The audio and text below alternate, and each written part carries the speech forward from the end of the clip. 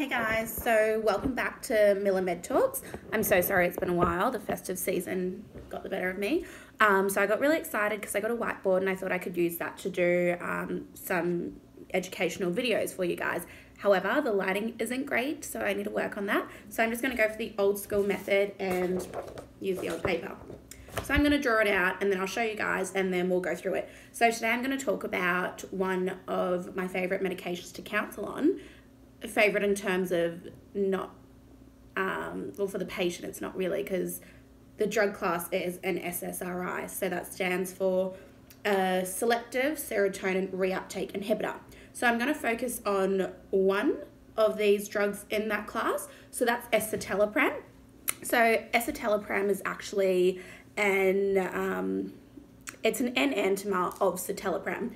So you've got citalopram and you've got Escitalopram. So citalopram is a racemate mixture, so it's got two enantiomers, so it's got your R form and your S form, whereas escitalopram only has the S form. So that's the one that we're going to focus on today. So what is it indicated for? So escitalopram is one of the first lines pharmacologically for depression or general anxiety. Yeah. So if anyone's feeling down, from time to time, it's normal to feel down. It's part of life, situations occur. However, when this has persisted and the patient can't seem to find happiness in their day-to-day routine, if they can't sleep, if all these things are going on and they can't help it despite trying to do lifestyle changes, that's when the doctor might introduce this drug for them. So what basically happens is you have I'm going to draw it out and then show you. So you have a presynaptic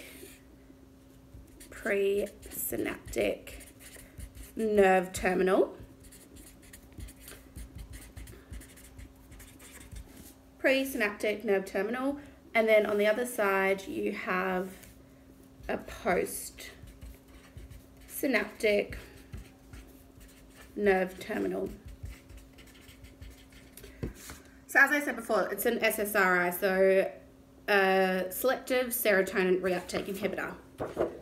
Okay, so you've got your presynaptic nerve terminal, your postsynaptic nerve terminal. What happens is you've got your axons running in here, and then they are triggered to release these things, the chemicals called serotonin. Yeah, you've got this little receptor here which helps release the serotonin into the synaptic cleft. So this is called the synaptic cleft in here, and this is generally in the CNS of the central nervous system. So this releases your serotonin, and then in your postsynaptic terminal you've got the receptors here that take in the serotonin to exert its activity and basically help to stabilize that mood.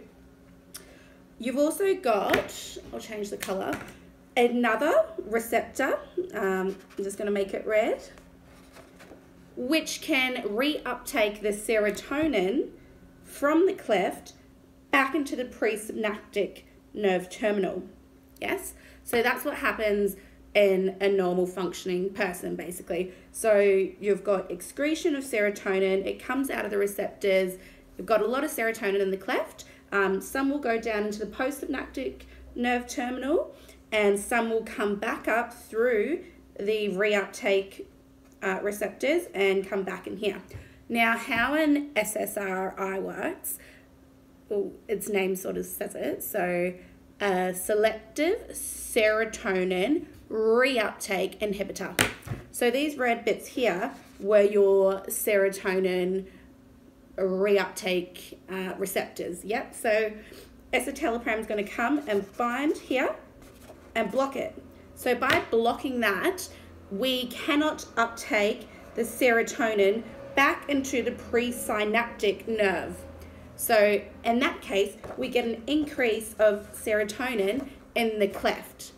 Yes? So by increasing the serotonin, it's then going to help regulate someone's mood and make them happy, essentially, or reduce anxiety, feelings of worthlessness, negative thoughts, incoherent sleep patterns. So increasing that neurotransmitter serotonin can have a lot of beneficial effects for someone that has used lifestyle changes that have been ineffective for their anxiety or depression. So that's how it works. Now, the normal dose of escitalopram is generally, so the tablets come in a 10 milligram and a 20 milligram. A lot of doctors initially will start their patients on maybe half of a 10 milligram for 3 days, and then so go half a tablet and then go to 1. And then review in about 4 to 6 weeks or sooner in some instances if the patient is possessing signs of like suicidal ideologies or thoughts or anything like that. The doctor will want to review them sooner, but they'll go to the 10 milligram, which is the therapeutic dosage. If it's working but not 100%, they might then put them onto the 20 milligrams. In some instances, it's not unusual to see 40. However, the therapeutic range is generally 10 to 20 milligrams. Now, with this medication, even though it binds to the reuptake receptor immediately, it doesn't actually have immediate effects. So this medication can actually take 4 to 6 weeks, not 46. So 4 to 6 weeks to start exerting a positive effect. So with any patients in the pharmacy that have got their script filled, I've counselled them on the medication, then they come back in to get their second prescription filled. Sometimes when I say, how's it all going, they'll say, look, yeah, still feeling a bit down, the anxiety's still spiking. Now that's not uncommon, and then I reassure them that this medication actually, because it is working in your central nervous system, it is changing the biochemistry and the neurotransmitters, so it does take some time. So give it another couple of weeks. If it's still then ineffective, then go and talk to your doctor about potentially changing the dosage or potentially changing the medication, because there's a lot of different drug classes that can help with anxiety and depression. Now, I don't go into full detail with the patient on how it works in terms of presynaptic and postsynaptic and synaptic cleft. So when I counsel the patient, I try and put it into terms that they will understand without creating more anxiety through using jargon and medical terms that's going to confuse them even more. Usually if your patient is presenting with anxiety and depression, they're already having difficulty concentrating, listening, taking things in. So I try and keep it, simple for them and just give them the few main key points. So if I'm to counsel someone on this medication, I'll first of all ask them, do you know why you've been prescribed this medication? Has your doctor gone through it with you? And this just allows me to gauge how much of an understanding they already have on the medication. There's no point me going through it with them in detail if they already know. Yeah, sometimes it's good for a refresher, but every patient is different. So I'll basically say, okay, yes, so this is basically going to help increase your mood. It can take 4 to 6 weeks to have a full effect. I'll go through the dosage as per what the doctor has prescribed. I'll generally say take it with food. Escitalopram, morning or night, doesn't really matter. 70% of patients will take it in the morning because they might find they get some insomnia. So it's quite individualized, so just see how you go is what I will generally tell the patient.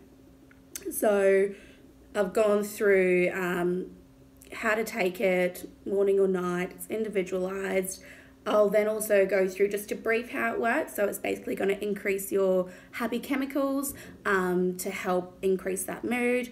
I'll reassure them it's not going to happen immediately. It can take 4 to 6 weeks. I'll go through a few key side effects they need to be wary of. So sleep disturbances, as I went through, so they can individualize that. It can cause some nausea, so you can take it with some food to reduce the stomach upset.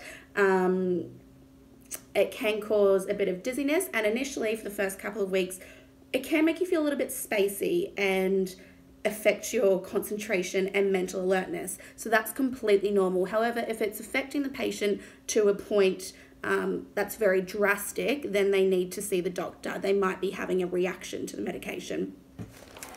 So yeah, I guess that's just a little brief on an SSRI, escitalopram, and I hope you guys found that okay to understand. Okay, bye.